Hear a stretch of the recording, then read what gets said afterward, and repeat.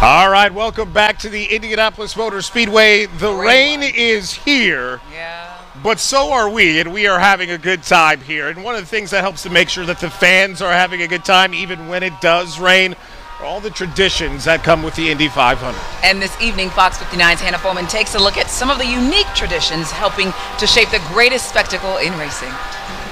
The one thing that makes the Indianapolis Motor Speedway special is the history and tradition. We start with the traditions many Hoosiers know. That includes the singing of Back Home Again in Indiana. Back home again in Indiana. So Back Home Again in Indiana was something that Purdue University band started playing somewhere around 1920, and ever since then that has become, maybe for me anyway, it's my favorite 90 seconds of the year, and for a lot of people it is too. Then just over a decade later, in 1936, the Borg-Warner Trophy was created along with the iconic milk celebration. The bottle of milk, Louis Meyer came in pit lane after winning the Indy 500 and asked for buttermilk, which is crazy, but that's what he asked, and now milk is what they drink. And witness to all of these traditions, these trees sitting in the infield outside of Turn 4. They were here when this was a farmland, and it's pretty neat to see those trees and know that they've seen every day of the Indianapolis Motor Speedway. In 2020, one of the trees needed to be cut down, and IMS President Doug Bowles saved part of it, turning it into this. And I just had to keep it. And this. It was dying. To me, it was like, we got to keep this. Two of those iconic sycamore trees remain in an area fans refer to as the Woods, standing strong for 152 years.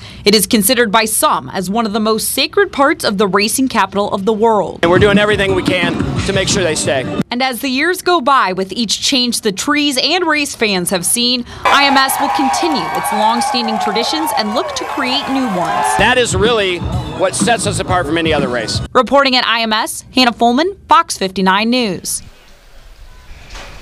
All right, Hannah, thank you. I love that we get to see all the small things. I know, yeah. So many. And there's so many things, and then when you talk to people, they each have their own traditions, and that's what's the coolest thing is hearing about the friends who have been coming for 40 years together, and this is where they meet up, even if they all live in other states. That is really what's so great to see, and we love to just experience that here every 500 weekend. Now.